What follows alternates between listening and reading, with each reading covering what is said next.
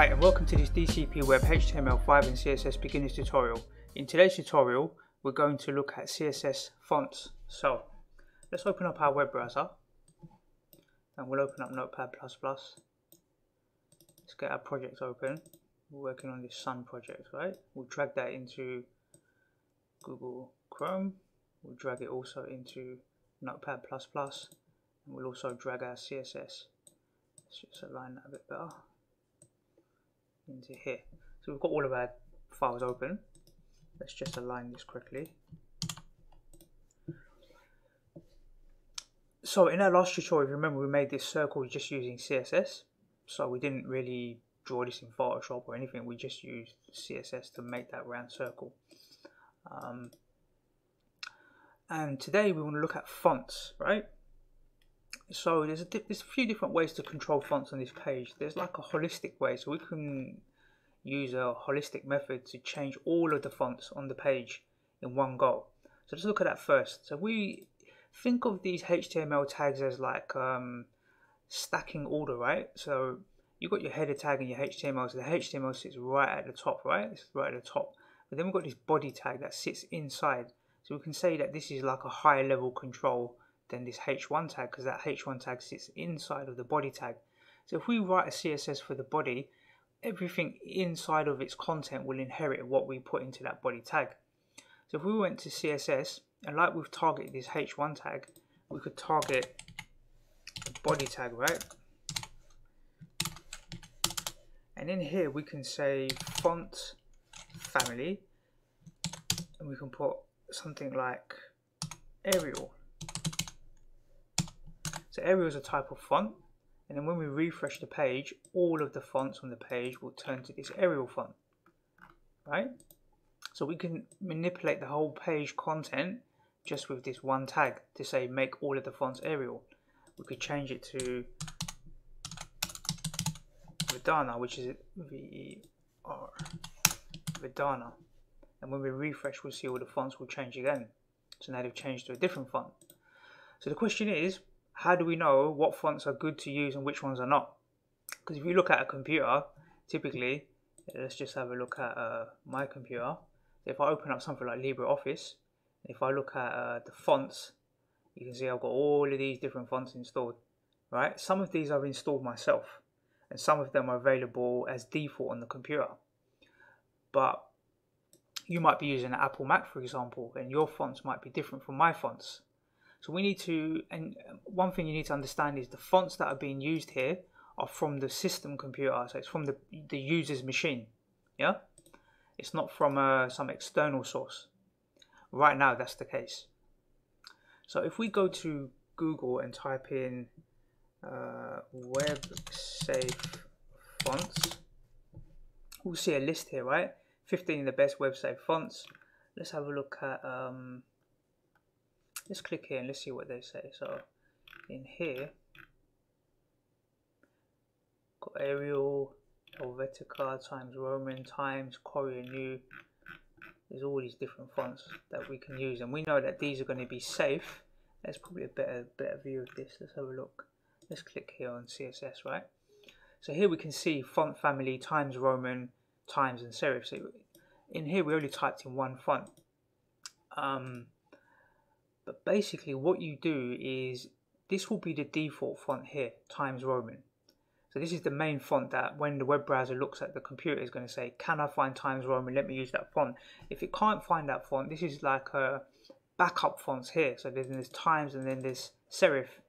So Times New Roman, Times and serif are very similar fonts. This is why they're stacked together like this. And if you look below, you'll see like the groupings of the fonts. So you've got Georgia and serif.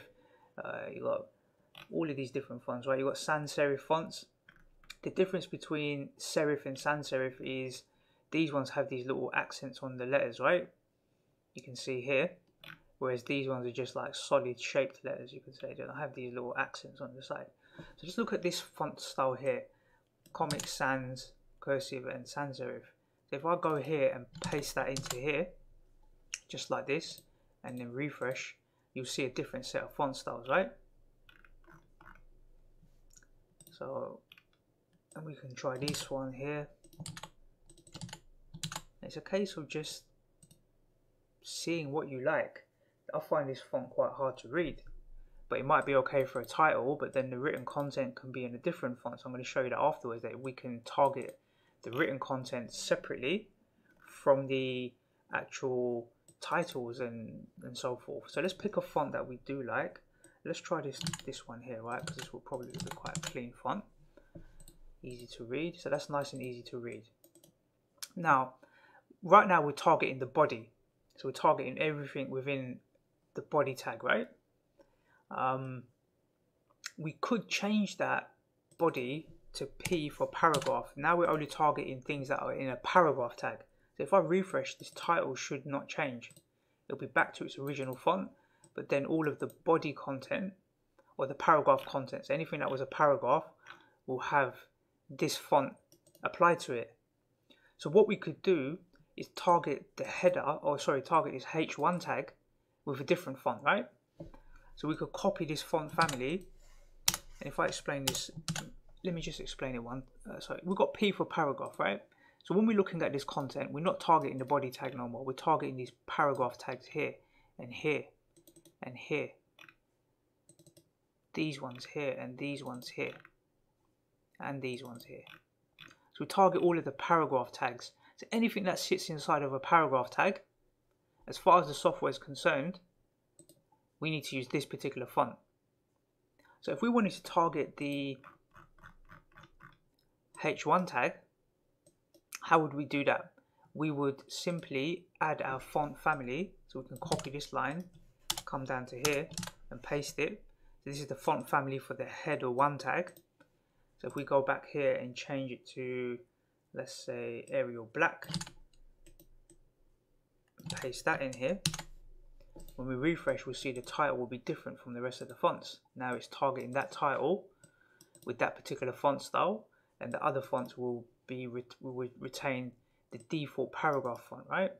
So normally we don't target our fonts by the body, because the body is like holistic across the whole page. We can do that. There are some good valid reasons to do that as well, but most of the time we wouldn't do that. We would, you know, target the paragraph tags and then look at what other content we might have and target them separately. But it's your choice. If you just want simple font straight all the way down the page, then you can use, this is why HTML is quite flexible, right? And CSS, you as the user or the designer gets to choose how you manipulate the content on the page. There is no real set rule here. It's down for you to experiment, right? So there's pros and cons to taking both approaches, right? But I think this is a better approach, because you can then have your H2 tags. If you had any H2 tags, you could choose the same font again, but this time change the font size, for example, on a H2 tag, and use the same font, and maybe change the color, for example, right? So what happens if we're a bit bored with fonts and we don't want to use just these handful of fonts here? It's just a handful, right? There's not many at all. So if we want to now use some more custom fonts, we can go and use Google fonts. So Google has kindly created, not necessarily created, but given us developers access to all of these other fonts here. You can see all these different fonts. You can click on featured, for example, and you can see all of these different styles of different fonts. These are quite interesting, aren't they? Created by Google. Let's see, Google fonts. Let's have a look at this.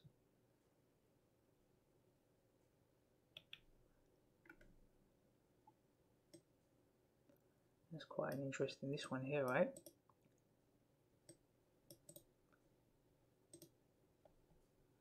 So when I click this button here, this little pop-up will appear, right? And it's picked all of these fonts. And the first thing it says is you've got to use this CSS link here. But it's actually got all of these fonts in there, right? These variations of fonts. So what we can do is just copy this link. So we copy it, this link right here. Maybe it's a bit hard for you to see. So basically what I've done, let's deselect them all.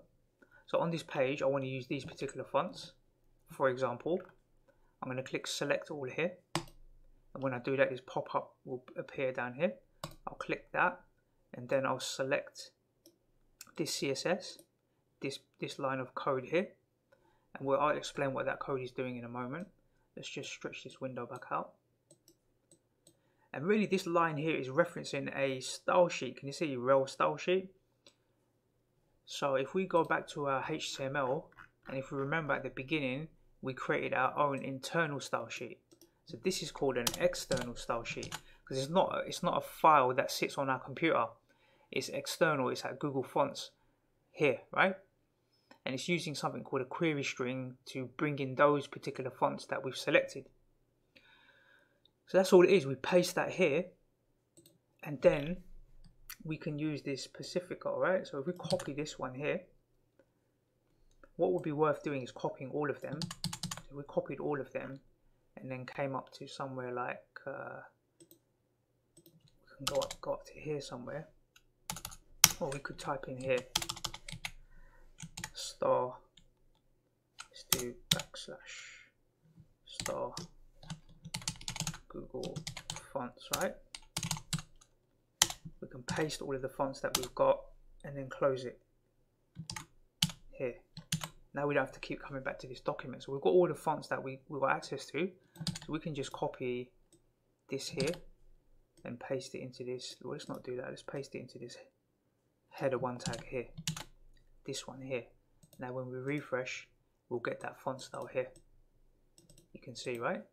And maybe we'll make this like, depending on the font, it will change the size of the font itself. So we might want to set that to something like, let's set it to 350. Refresh. Now you can see it's a bit clearer, a bit bigger, right? You can go and experiment with these fonts. You don't have to use that particular font there. We can use, let's try it, this one here. And we have a different type of font in our content. So here we're just simply using an external resource to reference fonts to use in our document. And these fonts, remember, don't sit on the user's computer. They're external. So it doesn't matter if they don't have these fonts installed, because when your web page loads, it's not looking for that font on the computer. It's looking for that font on Google side, because the document for the CSS is referenced externally. It's not on your machine, or it's not in your environment. It's not in any of the folders that we created, right? So in our folders here, we go to CSS. We just got that one CSS file here. There's no fonts or anything installed here.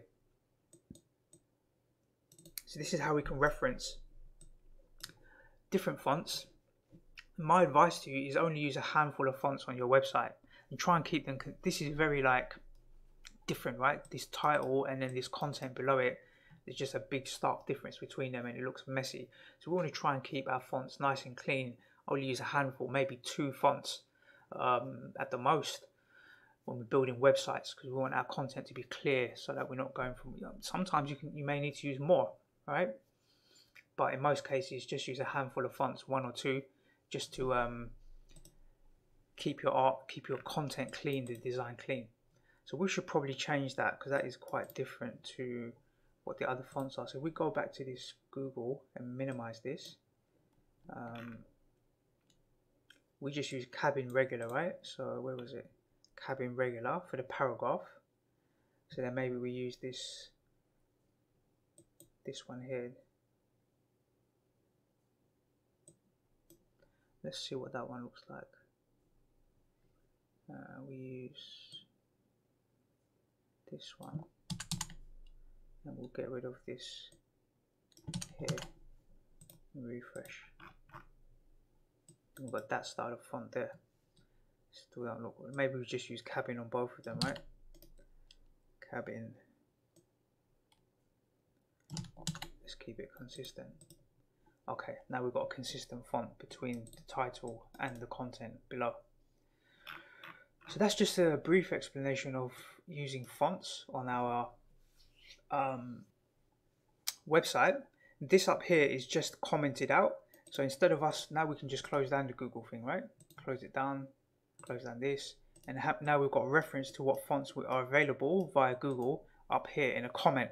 So if we want to change the font to something else, we can just copy it from here rather than having to go to Google and check what that font was. So we can copy this quicksand, and then we've got this style of font, which looks okay actually. Okay, so I hope that's all clear.